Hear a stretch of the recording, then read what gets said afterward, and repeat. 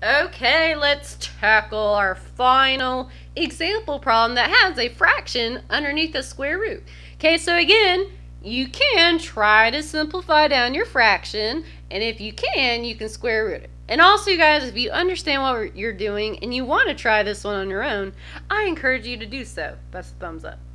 Otherwise, let's continue on. Alright, so I cannot simplify 25 over 81. It will not reduce down.